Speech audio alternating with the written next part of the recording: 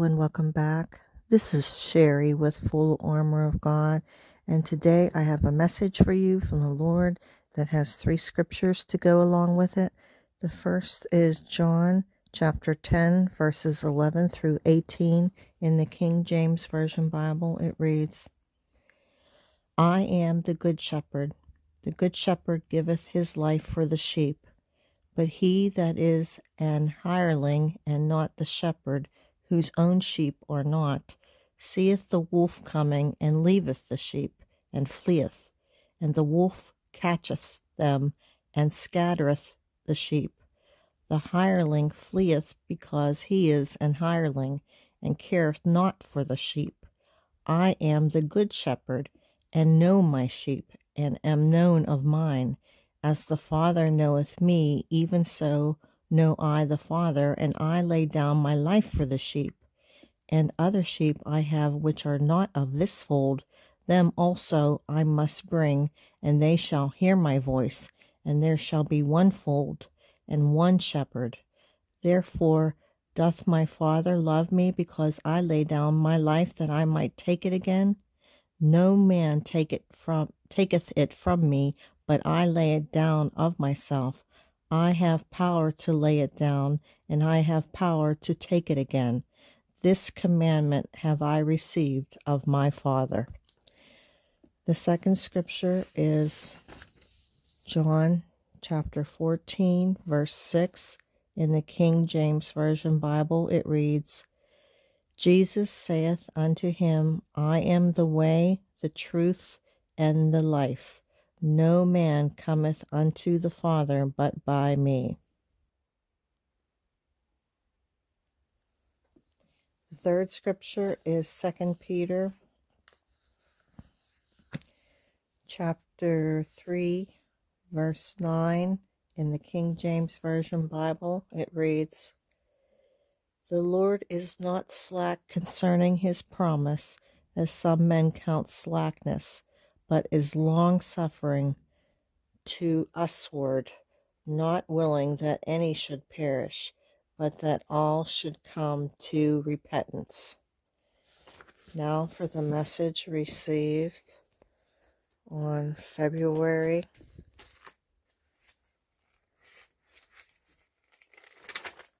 the 27th, 2022.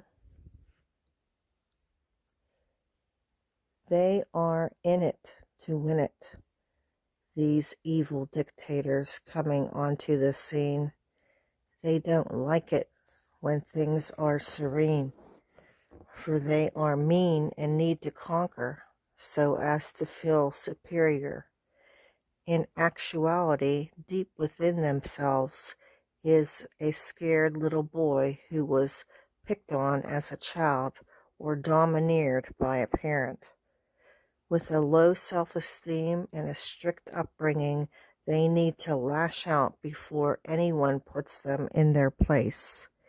As world leaders, they are continuously in need of praise and self-aggrandizement.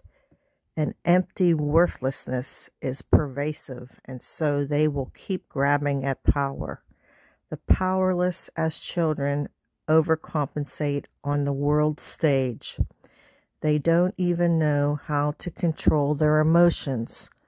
From apathy to rage, there is their happy medium, for they are only kept at bay as long as they get their way.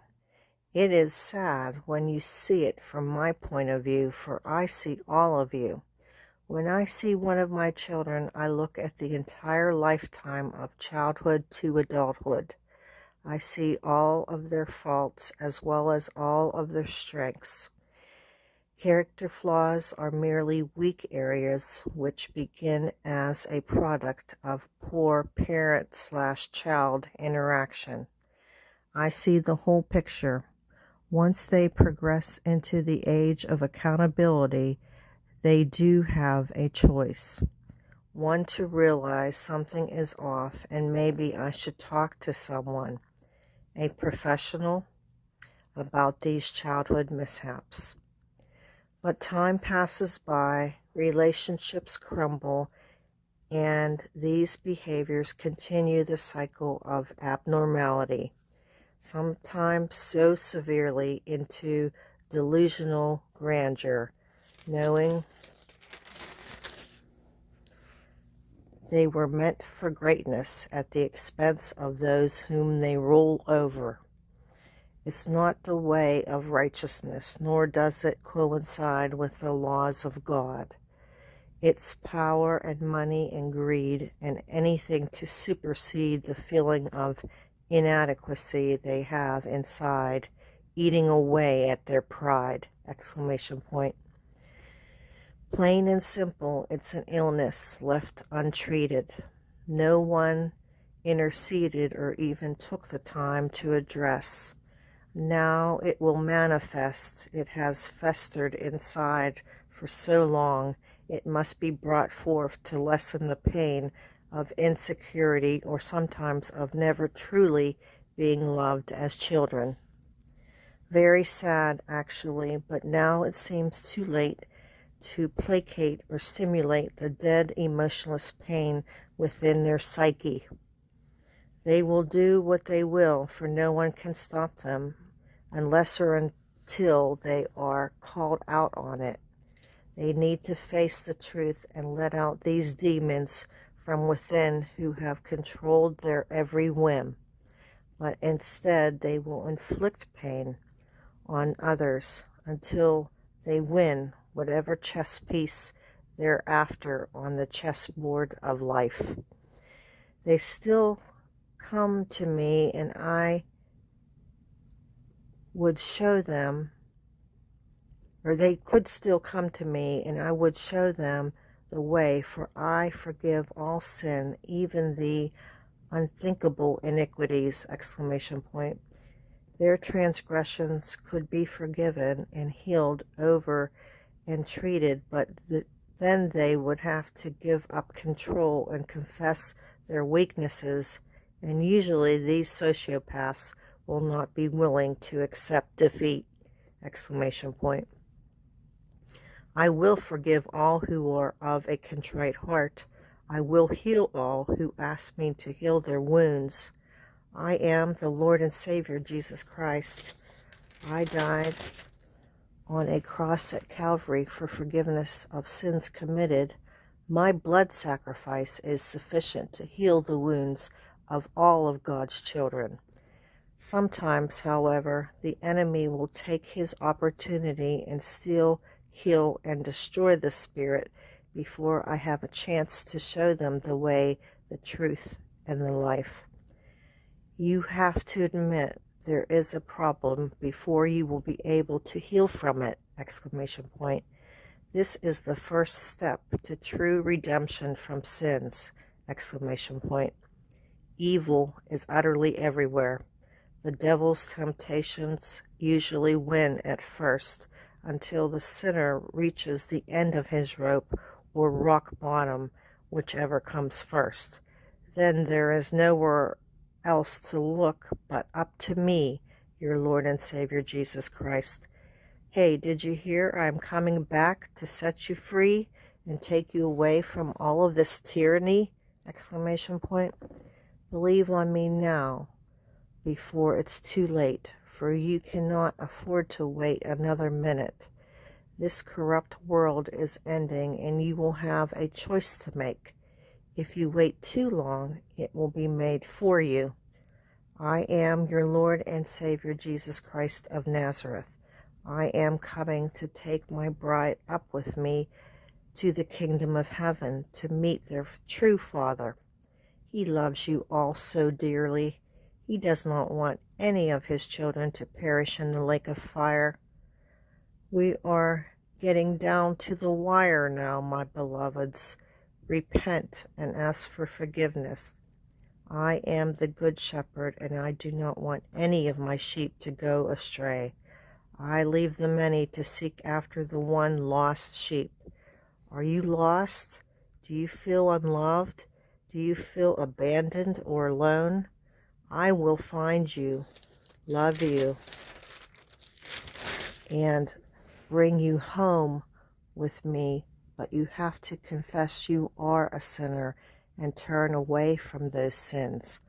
Read my word, my beloveds.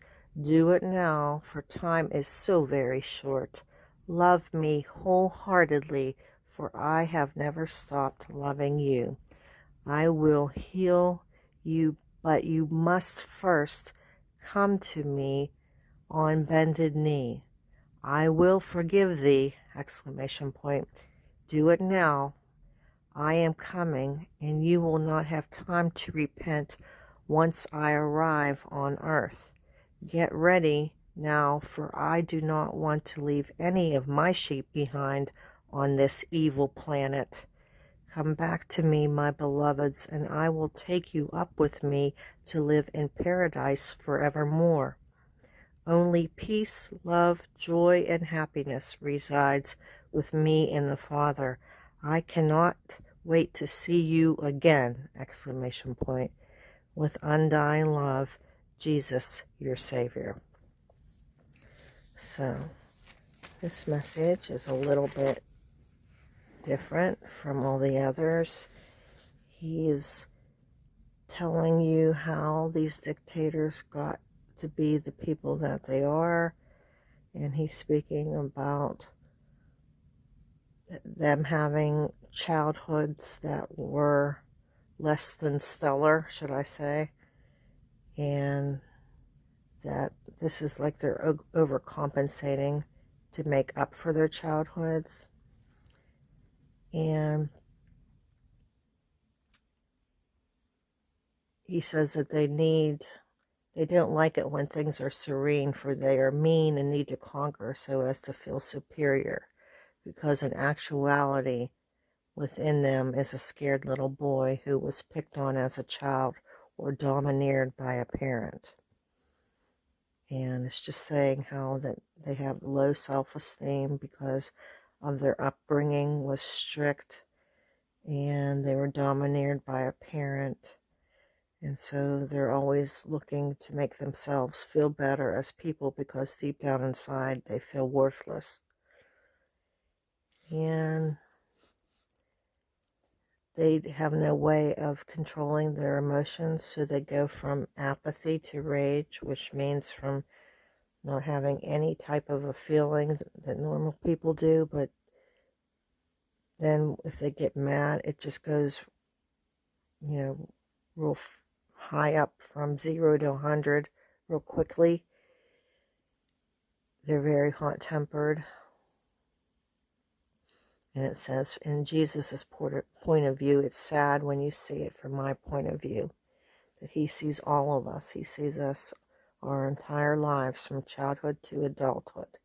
And that if the person that he's actually analyzing the psyche of the tyrannical dictator, and he says if they would just admit their character flaws, that they're weak, that maybe they could have gone and gotten professional help and it wouldn't have gone this far, but instead time goes on and their relationships crumble and then their behaviors continue this cycle and it gets worse and worse. It says sometimes so severely into delusional grandeur. And he's saying pretty much that everyone has their cross to bear, and there's always something that you can improve on in your life, and you can always ask him to help you heal. It says here that when you think about these dictators, it's plain and simple. It's an illness left untreated. So he's saying that that's how this personality, this abnormal personality develops. And when it's in the form of someone who has power, it's all that much more dangerous. And It says here, they will inflict pain on others until they win whatever chess piece they're after on the chessboard of life. And he also refers to them as sociopaths. It says here, they still could come to me and I would show them the way, for I forgive all sin, even the unthinkable iniquities. And their transgressions could be forgiven and healed over and treated, but then they would have to give up control and confess their weaknesses. And then he goes on to explain, he transfers all that into saying that Jesus will forgive all who are of a contrite heart and heal all who ask me to heal their wounds. And then he tells them that sometimes the enemy gets there before he does, and things just kind of spiral out of control until the person hits rock bottom, and all he can do is ask for Jesus to help, and then he will. But in the case of these tyrannical dictators, this has really never happened in their lives. And he's asking everyone to repent and ask for forgiveness. And he says that the Heavenly Father loves you all so very dearly. He does not want any of his children to perish in a lake of fire. And he's telling the times in which we are living in the final days. He said, read my word, do it now, for time is so very short. And that Jesus wants you to love him wholeheartedly, for he never stopped loving you, and he will heal you, but you have to first come back to him on bended knee. Do it now. Get ready, because he doesn't want to leave any of his sheep behind on this evil planet. But you have to make a choice, and you have to get ready, because if you're not ready, you're not going to be able to go up with him when he comes back, which is very, very soon. He wants you to get on bended knee, get into the word. If you're lost, repent of sin. If you don't know who he is, read the Bible. Get a Bible and read it from cover to cover. And especially read the books of the New Testament, Matthew, Mark, Luke, and John. Get to know who he is when he was here the first time. And he will be coming back, and that you can live with him in paradise, him and the Father forevermore, where only peace, love, joy, and happiness resides. And that he cannot wait to see you again, but you have to get ready. So this is the message for today. I hope you enjoyed it. If you did, please give it a thumbs up and definitely share it to all of your social media platforms. If you feel that this message is speaking to you in any way, please leave a comment down below in the comment section. If you have any questions or specific prayer requests, please send them to my email address, which is also listed down below in the description box. And all I can say is time is running out, and that I don't know what's going to happen. I heard yesterday that Putin is thinking, I think actually he started the process for deploying nuclear weapons. I don't know exactly how that works in their country, but he's not taking anything off the table, and he is considering using the weapons in his nuclear arsenal. So any minute, any day, could be your last breath. And if you do not repent and believe on Jesus wholeheartedly, you're not going to go up in the rapture when he does come to get his bride. So this is the message for today. Please heed it, and please come back to the Lord your God and keep looking up, and may God bless you.